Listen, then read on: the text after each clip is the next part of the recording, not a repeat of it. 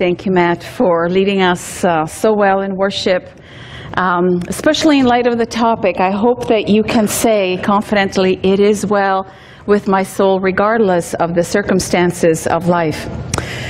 I want to open with a letter that was written to a spiritual friend in the 16th century, and this is how the letter goes. "My dear friend, the season of hardship continues to press on me. There is no end to the trials God had seen fit for me to endure. My every hope for justice has been dashed. Those who oppose me mock me openly now. My feeble words are not a threat to their deceit. I no longer hope to recover what has been taken from me. More than that, I see little hope for the future.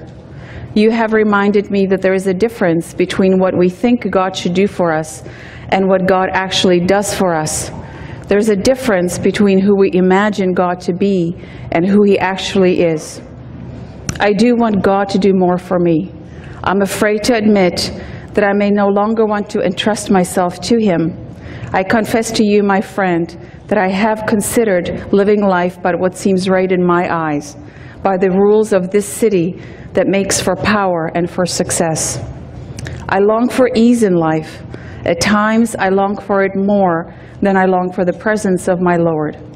The darkness of the season covers my soul. I eagerly await your arrival, your prayers, and your encouragement. Your friend." I don't know if you have ever felt like this in life, when you went through a season that was just too much to bear. When you looked out and everyone else's life seemed to be going well, and you were the one who was carrying heavy, heavy burdens. Psalm 73 is the psalm that addresses this very issue. Please turn with me in your Bibles to this psalm, Psalm 73. This psalm begins the third book in the whole 5 books of Psalms, and is also the first psalm in a collection of songs written by Asaph. He has 11 psalms in a row, each one very powerful in its own right. Psalm 73 is categorized as a wisdom psalm, and knowing that helps us with the reading strategy, because we know that we can expect to read about some lessons learned in this psalm. And my goal this morning is to walk through this psalm together, and at the end to ask you to tell me what your takeaways are, your reflection, how you sense God speaking to you through this psalm. So as we read it together, I encourage you to just pay attention to words or thoughts that stand out to you. Make a note of them so that you can share them at the end. The writer of this psalm is second only to David in psalm composition and in worship. We know that Asaph was a Levite, which means he was a professional in ministry, and his specialty was leading worship, composing lyrics and music to facilitate worship, that is, to help God's people to meet with God. He was kind of an ancient Robin Mark or Paul Baloche or Matt Peters, I suppose. We read about him in 1 Chronicles 16, starting in verse 4, where we read about David appointing him. It says, "David appointed some of the Levites as ministers before the ark of the Lord when it was brought into Jerusalem and the tabernacle worship was established there, to celebrate and to thank and to praise the Lord God of Israel." Asaph was the chief of these worship leaders, and there were others on his team. There was Zechariah, Jael, Shemiramoth, Jael, Mattithiah, and so on. And they used musical instruments such as harps and lyres. And we also find out that Asaph apparently was a drummer. He was the one who used the loud cymbals. So I think that explains a lot of the emotions that we read about in his psalms. The others had trumpets that they blew continually before the Ark of the Covenant of the Lord, and it was on that day that David first assigned Asaph and his relatives, the Levites, to give thanks to the Lord. And if you read on in the chapter of Chronicles, you read that this is how they started. This was kind of their first worship service there. And they say, "Oh, give thanks to the Lord, call upon His name, make known His deeds among the people." Does that sound familiar? Do we still sing that today? We do. Psalm 105 actually opens with these words. Sing to him, sing praises to him, speak of all his wonders, glory in his holy name. Let the heart of those who seek the Lord be glad. Seek the Lord and his strength. Seek his face continually. Remember his wonderful deeds which he has done, his marvels and the judgments that he has spoken. O seed of Israel, his servants, son of Jacob, his chosen ones. He is the Lord our God, and his judgments are in all the earth. That is the kind of worship that Asaph would lead. And when we turn to Psalm 73, we begin one of his worship songs there.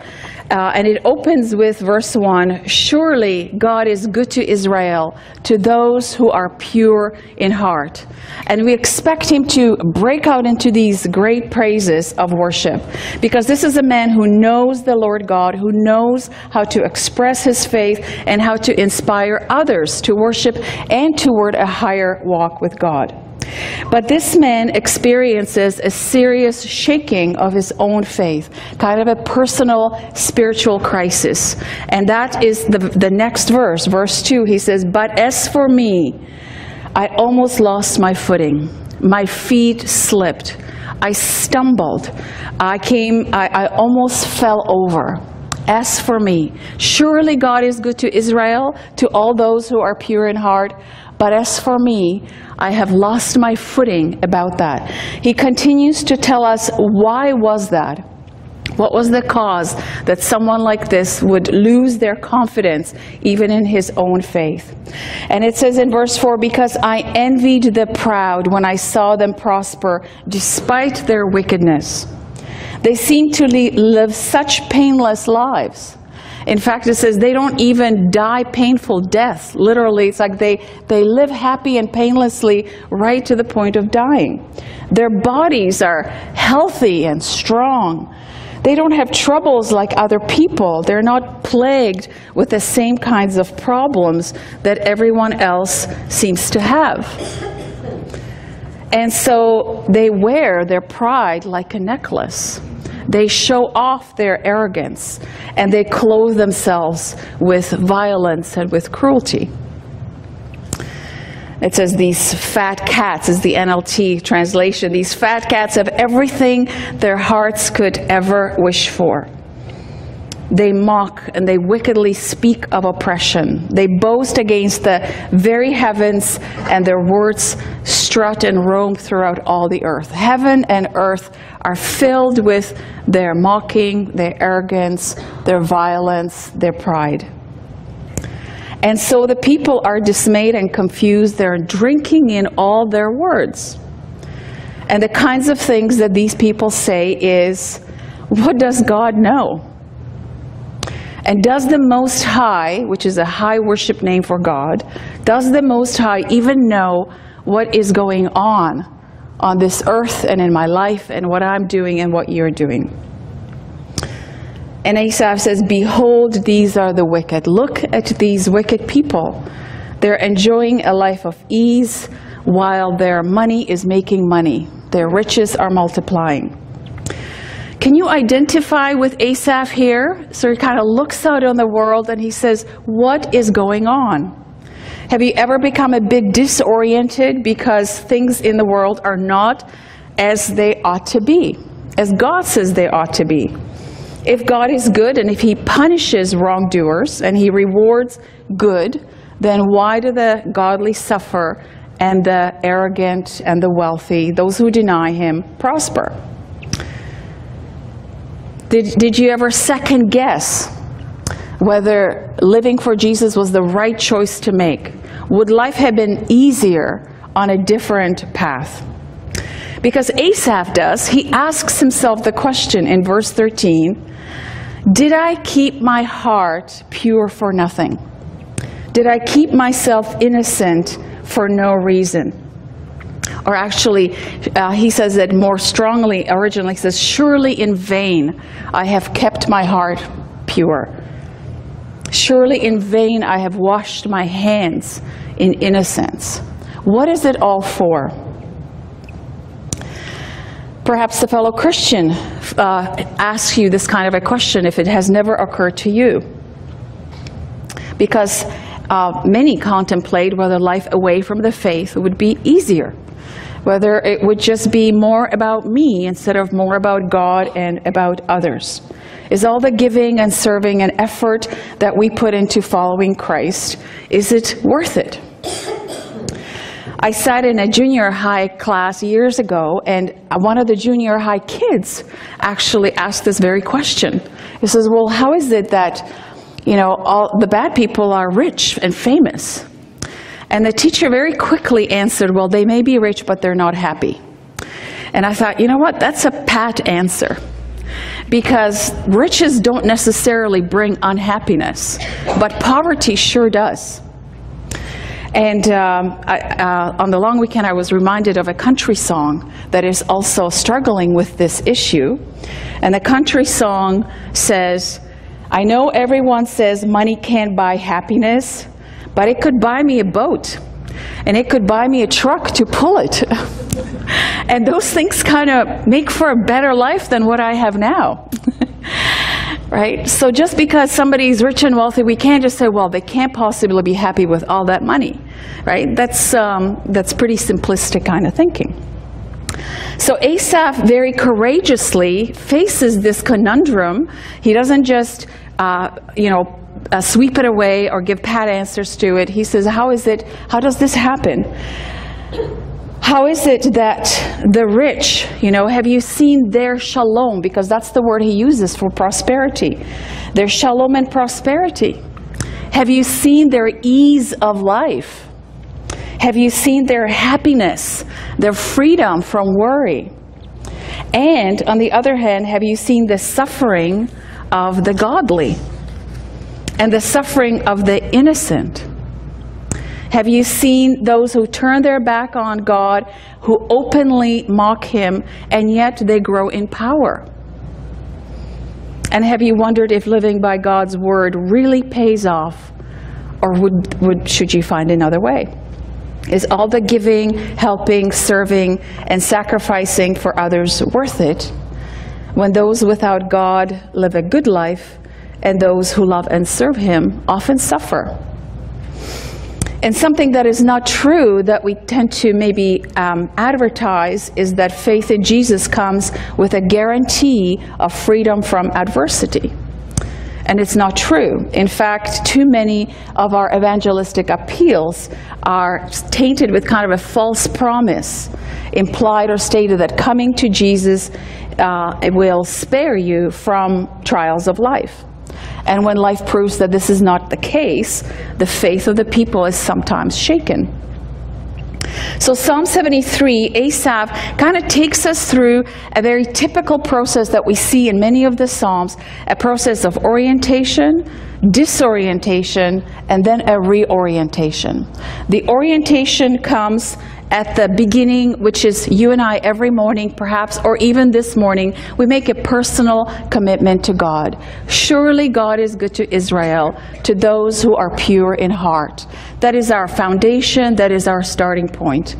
The disorientation comes when life proves that this is not so. When there's doubt cast on this, such as the happy life or the happiness of the ungodly versus the hardship of the godly.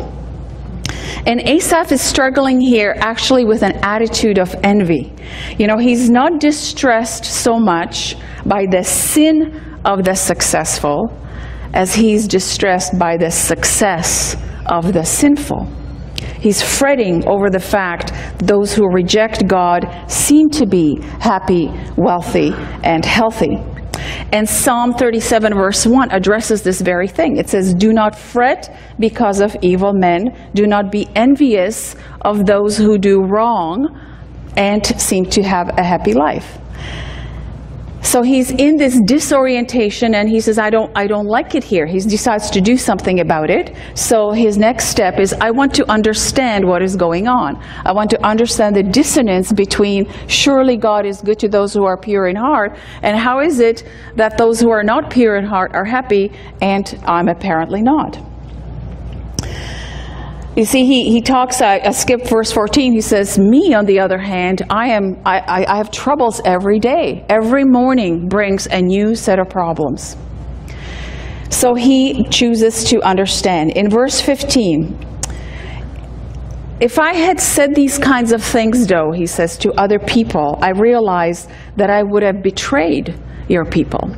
You know, imagine if Matt came up this Sunday morning to lead us in worship and he said, you know, I know we think God is good to people, but frankly, my week has been terrible and I'm not sure if it's actually true. How can you lead people in worship like that? So Asaph says, I can't really stand on a stage and lead worship from those words, but I'm going to sort it out for myself, see where I land. So he says in verse 16, so I try to understand why the wicked prosper. And he says, that's a really tough thing to figure out. It's a very difficult task to get there. So Asaph actually shares the outcome of his struggle only after he has resolved it. And I really appreciate his honesty on the one hand, because he does name the problem, but also the concern for God's people on the other hand. And it is when his struggle can help us, that is when he shares it. He turns it into a song that God inspired, kept for us, that was part of worship, and that is helpful to us. When he's in the middle of the struggle, he struggles with it probably privately with a few of those who are close to him. So how does he reorient himself out of this disorientation? Well, it begins in verse 17, and it begins with a focus on God. In verse 17 of the psalm, there's a dramatic shift in the pronouns that are used. The first half of the psalm is focused all on the wicked. They and them is what Asaph is talking about, looking at, thinking about. Starting from verse 17, you is the pronoun that is used, as Asaph's attention and focus turns to God. In verse 17, he says, then I went into your sanctuary, O God, and I understood something. I perceived, I saw the end of these people that I'm so jealous of. Verse 17 is a pivot point in the psalm. Asaph finds a way, a place to meet with God, a way that changes his perspective on what he's observing. And what he sees is, truly you put them on a slippery path, send them sliding over the cliff to destruction. And their end can come in an instant, and they're completely then swept away.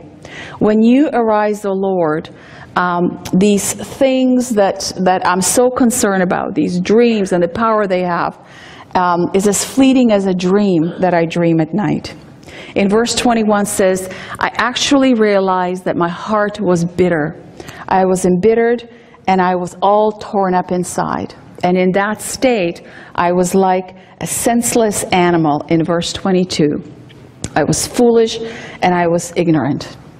So what is it that causes this dramatic shift from this disorientation, life is not fair, I'm not sure that living for God is worth it, to I walked into the sanctuary as suddenly I saw the way things really are? Well, Asaph would have served in the sanctuary frequently. And perhaps what he saw was, first of all, the door on the outside of that fence, that there is only one way to come to God. And then the square altar on which sacrifices were burnt, signifying that, no, there is a judgment and there is a payment before you can come to God. And the laver with water for washing, that there is a cleansing that has to happen before you can come to God. On the inside, there were a number of other articles reminding him of God. The lamp on the left side is a picture of there are two ways to live. You can live in the darkness or you can live in the light. And then inside the Holy of Holies, which represents heaven, it represents another reality, which is the ultimate reality, which is the truth behind the unseen. He didn't see it, but he would know that there would be the Ark of the Covenant. And the Ark was God's throne. This is where God would rule from, reside from. This was his seat, and he would sit under the coverings of the angels. And that seat is called mercy. And it covers, first of all, the law, the stone tablets that say you shall do this and you shall not do this, and if you fail, you will die. That God's mercy covers that. He would know there's a jar of manna inside that speaks of God's provision. And God's provision, especially when you are in the desert, when you are in dry places, when there is no fruit to pick from around you, that God provides in those dry times, in those hard times. And he would see Aaron's rod that budded, which speaks of the fact that God chooses his representatives, that we approach God on his terms and not on our terms. The whole worship center, tabernacle, was a huge object lesson that explained to the people who God was and how things really worked in the universe. And we stand on the other side of the cross and we look to Jesus and we know, well, of course, he is the door. He is the one way to Christ, to God. He is the sacrifice that was made, and he's the cleansing that has been made on our behalf that cleanses us. He's the light that guides us. He's the bread. He's the altar of incense because he intercedes for us. And of course, he is the king on the throne. And so as Asaph meets with God, he gains this eternal perspective, and he realizes that here on earth, temporarily, things are not as they seem. He gets a new perspective on prosperity and also on suffering. New perspective on God and the whole of human existence. And then he looks back into his disorientation. He looks back at the time when he says, I was so embittered. And he recognizes that it was caused by this jealousy and embitterment. And it resulted in him being like a senseless animal, like King Nebuchadnezzar, who became literally an animal until he came to his senses, as Asaph comes to his senses through this encounter with God in the tabernacle and reorients him to reality. And after that happens in Psalm 73, starting in verse 23, then he says, this is the result of my encounter with God. I still belong to you. Nevertheless, he says, I am with you. And not only that, that you are holding, God, my right hand. Your right hand, or the right hand, is considered is the hand of power. So when my power, my strength isn't enough, it doesn't matter because God is holding my hand of power. With your counsel you guide me, and eventually you will receive me in glory. Lead me to a glorious destiny. Verse 25 is a verse to be memorized and prayed for, I believe. And this is where sort of a contemplative moment for Asaph. He says, whom have I in heaven but you? In other words, why do I even care about my eternal destiny? Is it because it will be painless? Is it because there I will not be sick?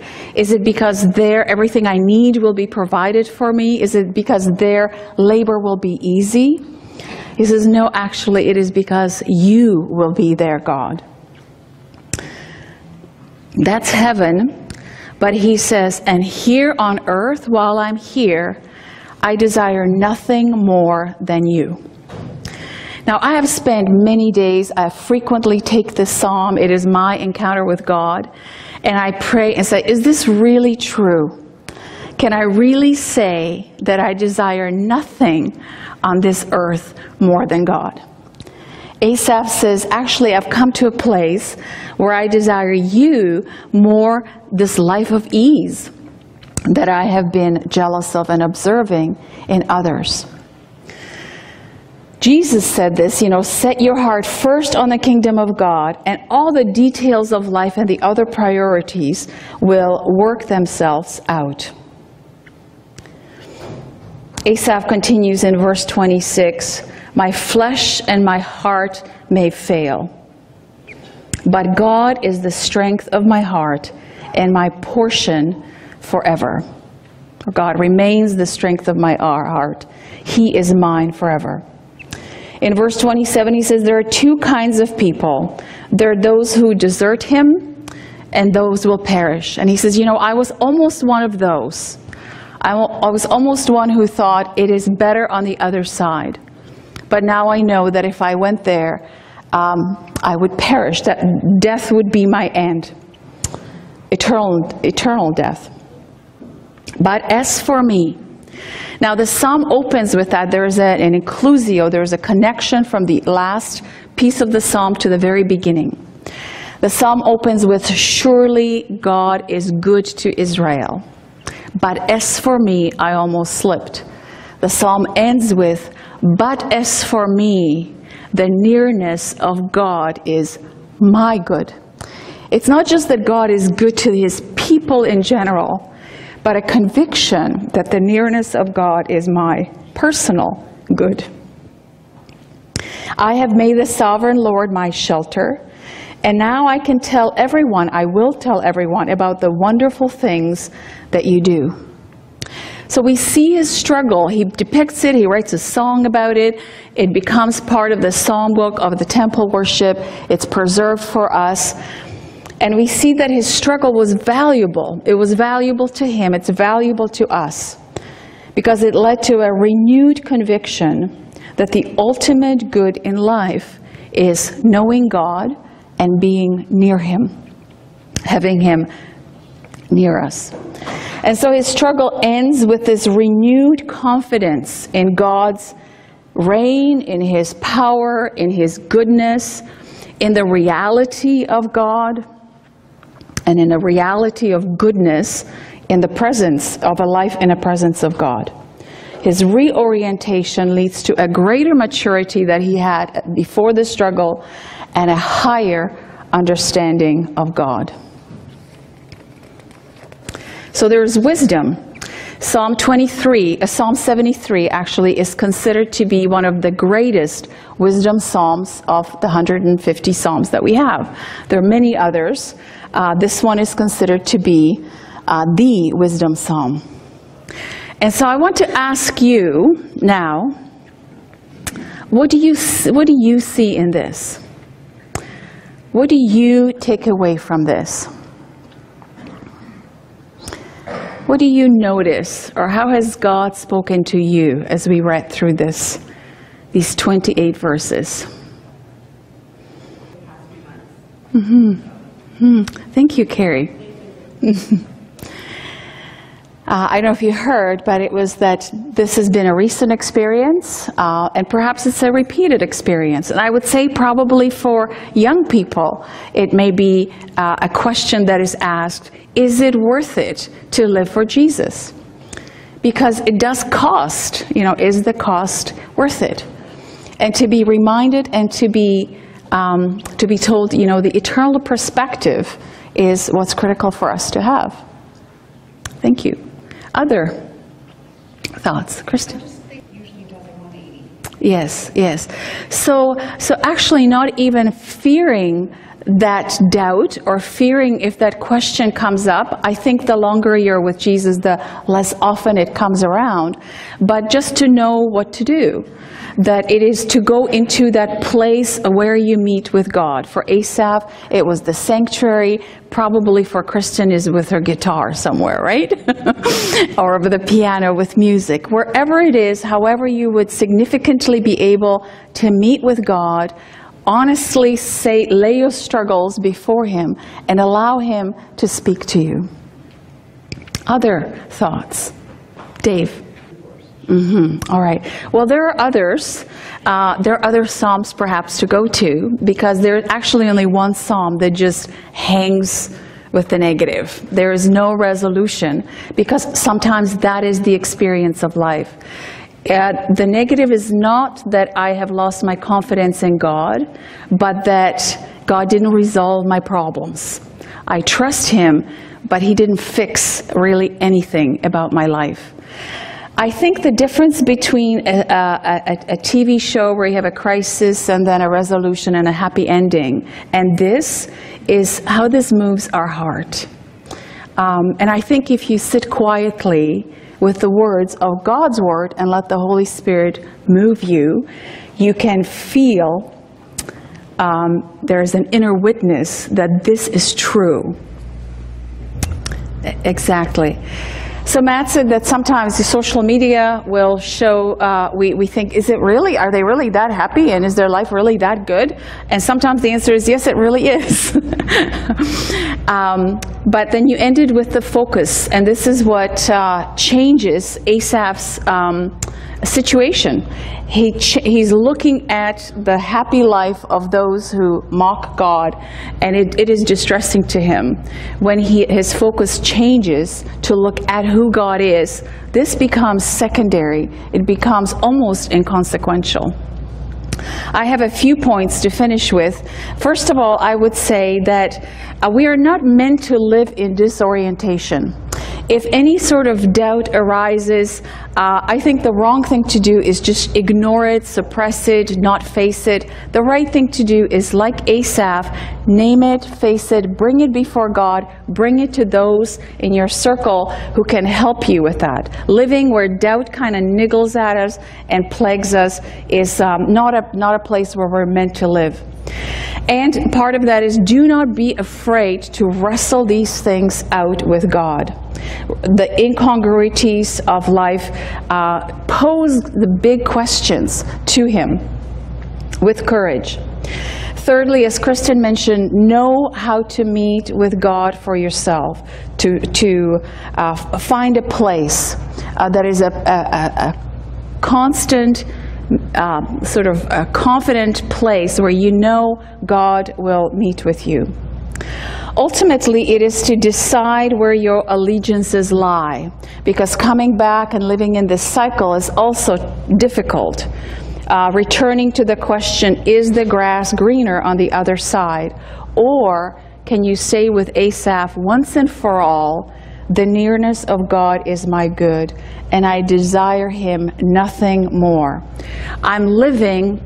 I desire Him than nothing else on this earth. I'm living with rightly ordered desires, as some would say, that God is my highest priority, and then I can want all kinds of other things, but if He comes first, everything else will be rightly ordered. And I would say, finally, evaluate your current testimony. In verse 28, Asaph says, "As for me, the nearness of God is my good. I have made God my refuge so that I can tell of all His works."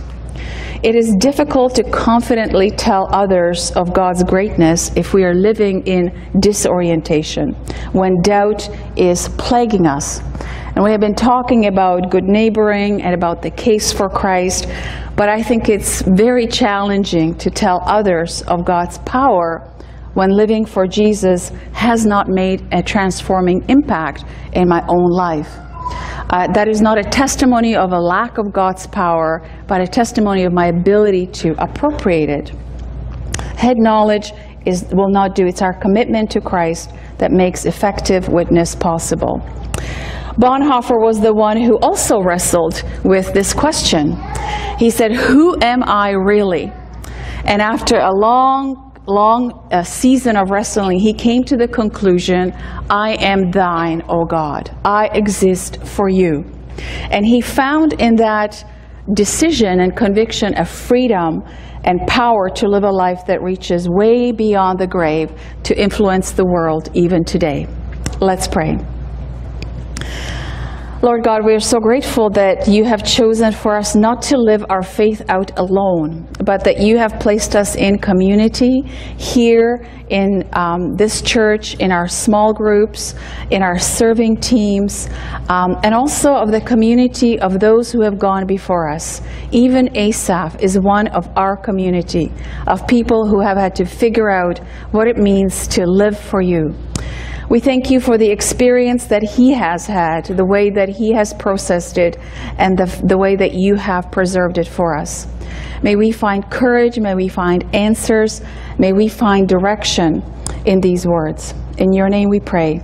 Amen.